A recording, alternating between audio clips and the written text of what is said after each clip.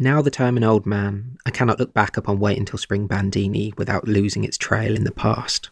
Sometimes, lying in bed at night, a phrase or a paragraph or a character from that early work will mesmerise me, and in a half-dream I will entwine it in phrases and draw from it a kind of melodious memory of an old bedroom in Colorado, or my mother, or my father, or my brothers and sister. I cannot imagine that what I wrote so long ago will soothe me as does this half-dream, and yet I cannot bring myself to look back, to open this first novel and read it again. I am fearful. I cannot bear being exposed by my own work. I am sure I shall never read this book again, but of this I am sure. All of the people of my writing life, all of my characters are to be found in this early work. Nothing of myself is there anymore, only the memory of old bedrooms and the sound of my mother's slippers walking to the kitchen.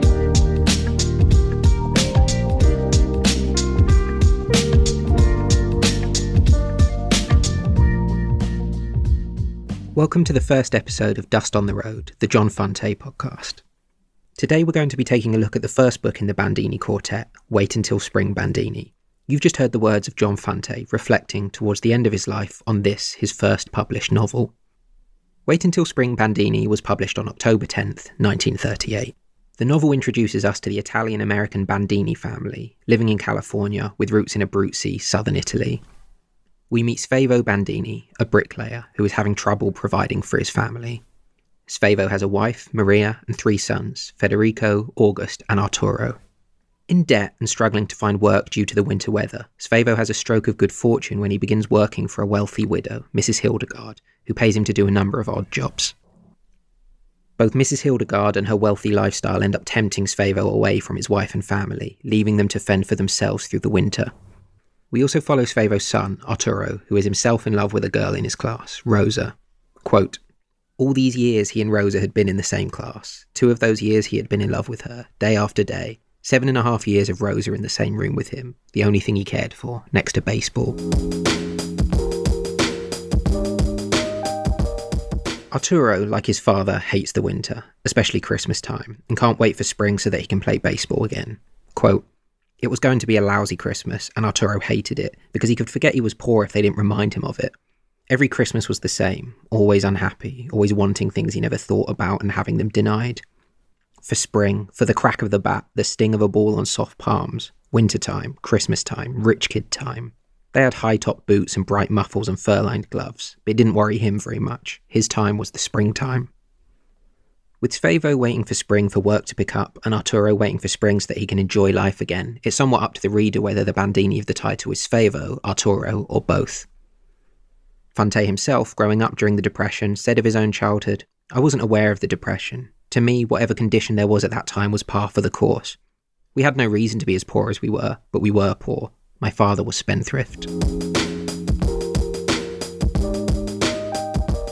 Prior to writing Wait Until Spring Bandini, Fante had already written another novel featuring Arturo Bandini, The Road to Los Angeles.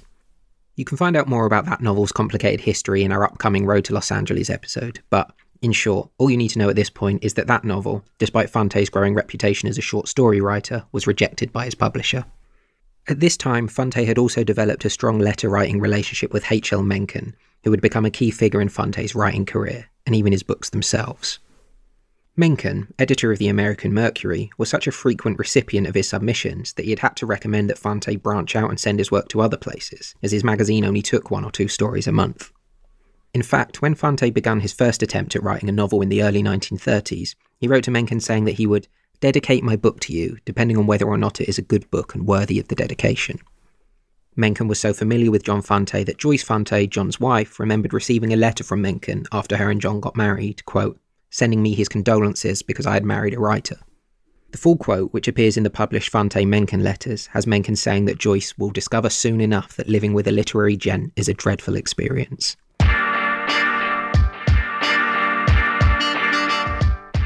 Joyce Smart, as she was then, first met John Fante in January 1937. Joyce's mother didn't approve of the Italian John Fante. Joyce remembered that he, quote, looked dangerous, was dangerous.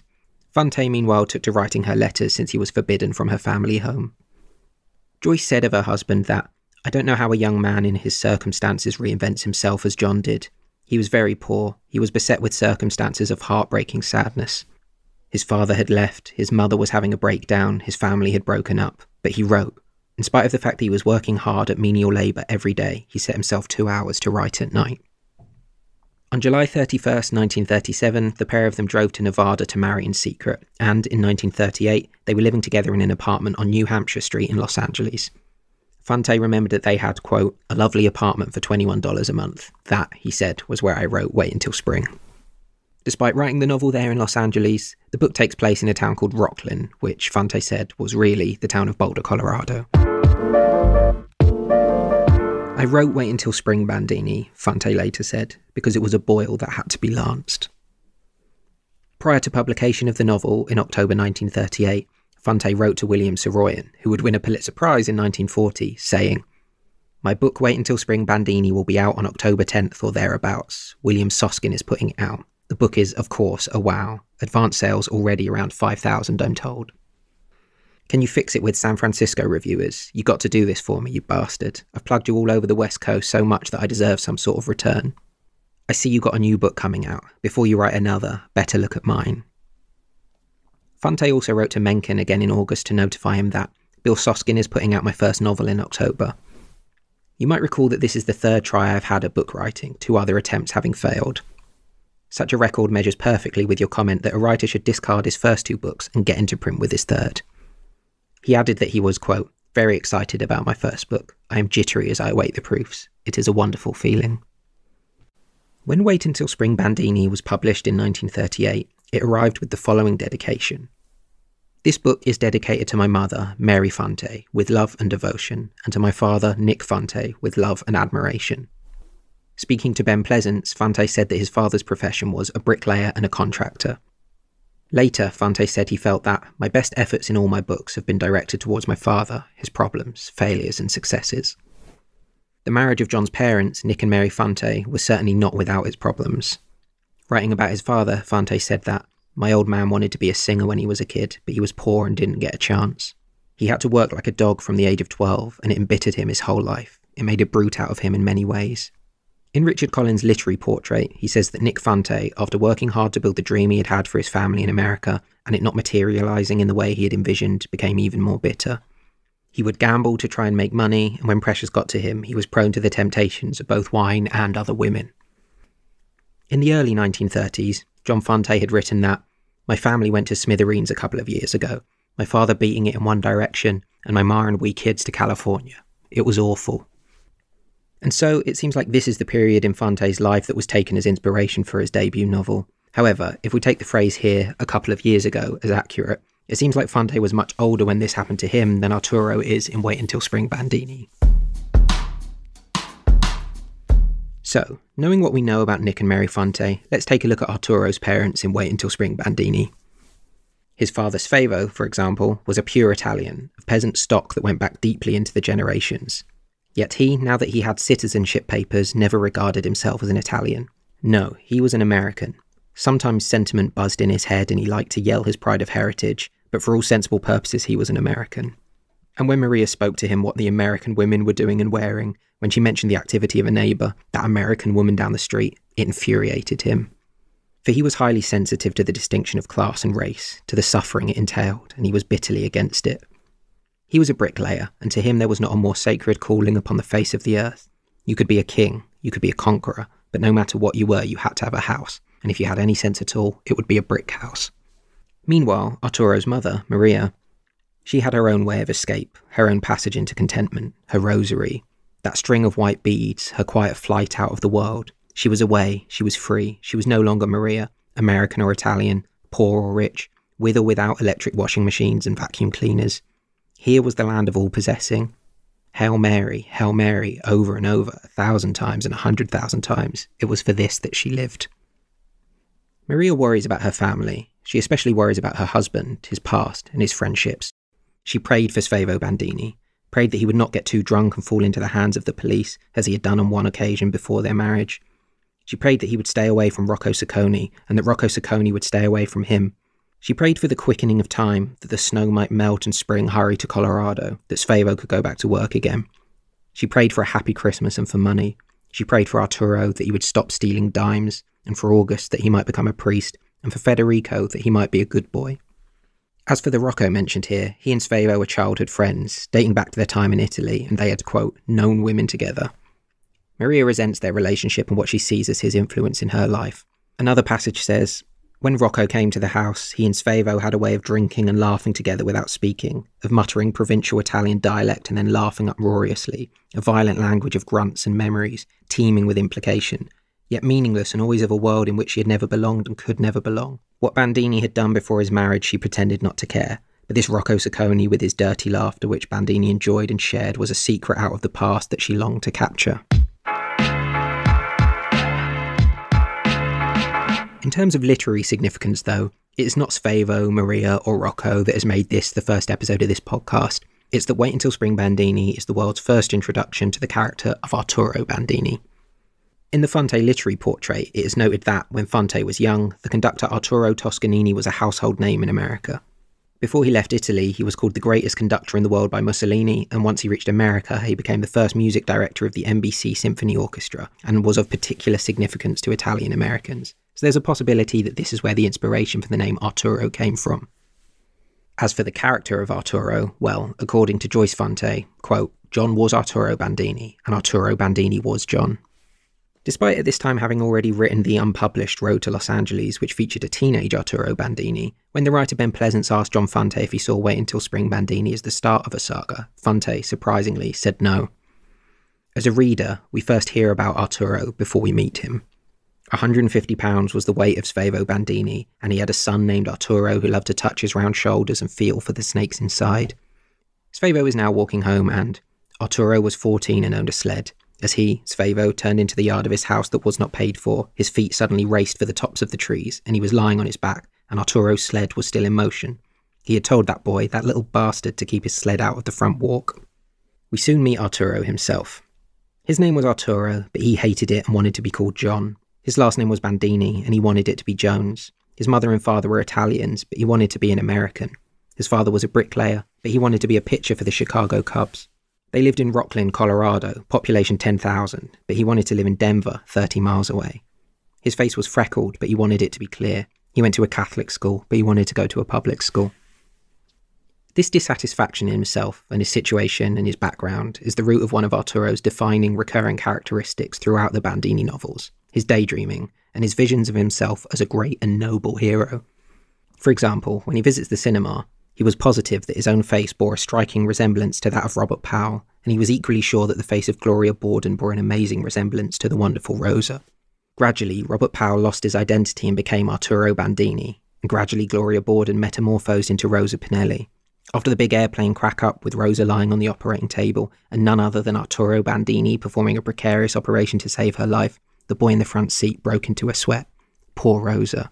But he knew, he had a feeling all along, that young Dr. Arturo Bandini would achieve a medical miracle, and sure enough, it happened. Before he knew it, the handsome doctor was kissing Rosa. It was springtime, and the world was beautiful. Up until this point in Fante's writing career, the Catholic Church, and the confession booth in particular, had featured heavily in his writing. Here, Arturo, despite his religious upbringing and surroundings, isn't really a God-fearing child. Arturo Bandini was pretty sure that he wouldn't go to hell when he died. The way to hell was the committing of mortal sin. He had committed many, he believed, but the confessional had saved him. He always got to confession on time, that is, before he died, and he knocked on wood whenever he thought of it. He would always get there on time, before he died. So Arturo was pretty sure he wouldn't go to hell when he died for two reasons, the confessional and the fact that he was a fast runner. However, Arturo, now entering puberty, does have one weakness: girls. Quote, after his 12th year, the only things in life that mattered were baseball and girls. Only he called them women. He liked the sound of the word. Women, women, women. He said it over and over because it was a secret sensation. He only begins to understand the severity of his obsession when he discovers the sin of adultery. The man who told him about adultery wasn't Father Andrew, and it wasn't one of the nuns, but Art Montgomery at the Standard station on the corner. From that day on, his loins were 1,000 angry hornets buzzing in a nest. He could not beat it. He couldn't go to the movies anymore because he only went to the movies to see the shapes of his heroines. He liked love pictures. He liked following girls up the stairs. He liked girls' arms, legs, hands, feet, their shoes and stockings and dresses, their smell and their presence. Every week he staggered into the church of a Saturday afternoon, weighted down by the sins of adultery. Of course, there's one girl in particular that occupies Arturo's mind. Quote, He watched from the door, feasting his eyes upon the triumph of her tiptoed loveliness. Rosa, tinfoil and chocolate bars, the smell of a new football, goalposts with bunting, a home run with the bases full. I am an Italian too, Rosa. Look, and my eyes are like yours, Rosa. I love you. Arturo feels an affinity for Rosa because she was, quote, poor too, a coal miner's daughter, but they flocked around her and listened to her talk.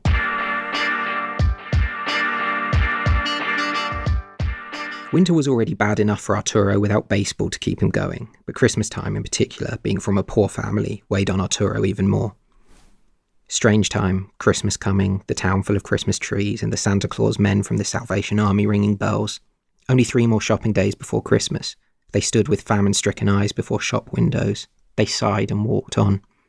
But he lied with the rest of them. What was he getting for Christmas? Oh, a new watch, a new suit, a lot of shirts and ties, a new bicycle, and a dozen Spalding official National League baseballs. Yet still, the other main focus of Arturo's attention, regardless of the season, is his father. As I mentioned earlier, Nick Fante was known to be led astray from his family, and yet, despite this, the dedication for this novel still comes with love and admiration for Nick Fante. Similarly, Svevo's transgressions don't necessarily dampen Arturo's admiration for him. If anything, at times they enhance it. Arturo sees the fact that Svevo has won a wealthy woman as a victory. Quote, the woman was driving and the man had his arm at her back. He felt like laughing. It was such a strange thing. Effie Hildegard drove the car and the man was Svevo Bandini, that father of his. That's Svevo Bandini. Oh boy, his father was a wonder, and he was like his father. In terms of style, Wait Until Spring Bandini does stand out in the Bandini Chronicles. It has only 10 chapters overall, each much longer in length than those of, say, Ask the Dust. Similarly, it's the only novel written in third person, and in which Arturo is arguably not the focus of the novel, with Svevo really being the focal point of the events of the plot, if not necessarily the emotional core of the novel. Writing the book, Fante was deliberately shifting up his style after being disheartened with the reaction to Road to Los Angeles, which had been rejected. We'll go into this more in our next episode, but it was this book, The Road to Los Angeles, which Fante said he had written in, quote, fearful honesty. He added that, having seen it be rejected, he realised, quote, it's a poor policy to be honest, and it is much better to be artistic.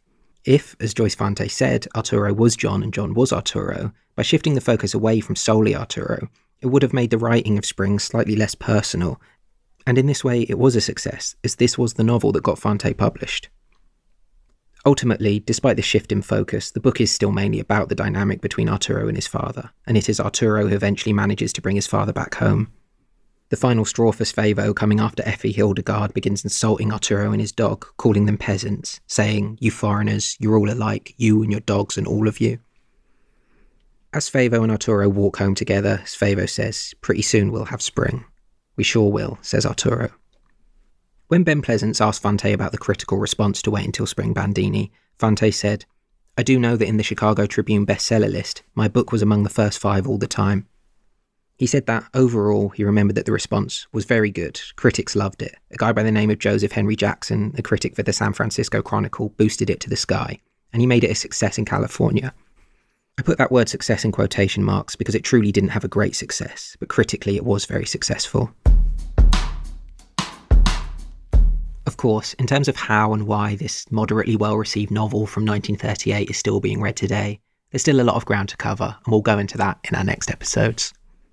As a footnote, there is a movie of Wait Until Spring Bandini, which was released in November 1989 and stars, among others, Faye Dunaway. Prior to Wait Until Spring Bandini, director Dominique Deruder had directed just one film, 1987's Crazy Love, based in part on writings by Charles Bukowski. He had to cut down his original plans for shooting the film after having difficulty raising the required budget. Completing the film was something of a personal triumph for the director, who had insisted that he would not be, quote, an employee of Hollywood. And in doing so, he turned down a $15 million offer from American producers to direct the film but relinquish his final say. He rejected the offer, saying that Hollywood wanted to make the film, quote, too sweet. I wanted to make an emotional film, he said, not a tearjerker. As it goes, I think it's not a bad movie, and certainly not the worst Fante adaptation put on film, but if you're listening to this and somehow still unfamiliar with Wait Until Spring Bandini, the novel itself is really the only true way to get a sense of the Bandini family and the work and feel and craft of John Fante. And, once you're done with Wait Until Spring Bandini, I'd recommend diving straight into The Road to Los Angeles, which we'll be looking at in our next episode.